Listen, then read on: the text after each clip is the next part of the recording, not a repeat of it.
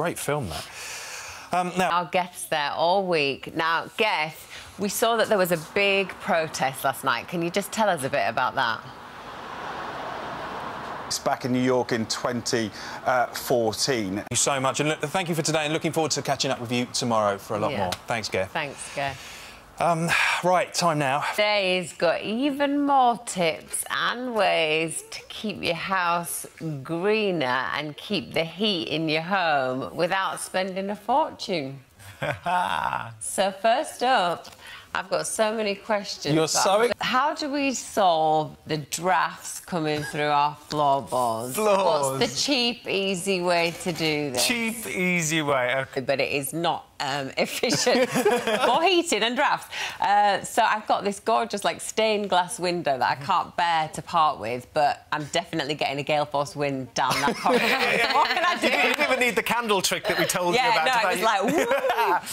So, like, windows and doors, you lose a lot of your heat through there. Yeah. Main thing... Mine are half, no, so they're not quite keeping if, you know, you shutters, you know... Cannot do it, has no idea. Guess which one's which. I think Kimberley knows this one, and how she does, easy is it to do? And I don't. So, what do we do? How do I do it? So you get yourself a radiator key. This is a radiator key, it costs £4. OK. And what you need to do is, your radiator is a bit like the human body. The water in it is the same. Say, Jeanette. We're going to be doing a cha-cha-cha step called the Cuban break. I can't wait. That I do with brunch, fantastic. Love a bit of cha-cha.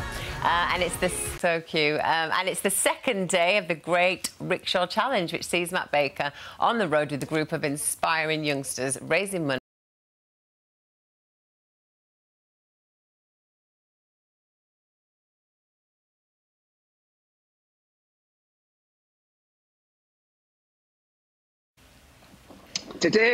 So let's have a look at his amazing story.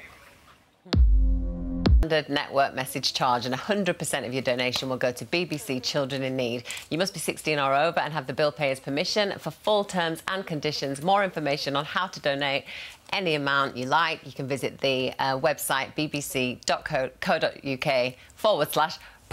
We got there in the end. There we did.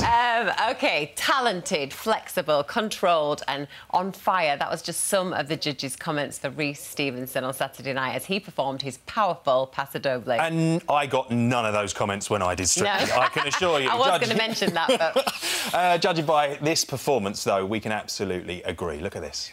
The drama, isn't it? Rhys and Nancy, join us now. Good morning to you both. How are you? Hi, guys. Good morning. Good morning. Some nines in there. How was that?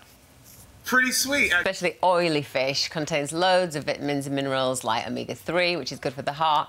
But how does it get from the sea to our plate? Filmed before lockdown, Chef Paul Ainsworth's been finding out. Especially oily fish contains loads of vitamins and minerals like omega-3, which is good for the heart. But how does it get from the sea to our plate? Filmed before lockdown, Chef Paul Ainsworth's been finding out.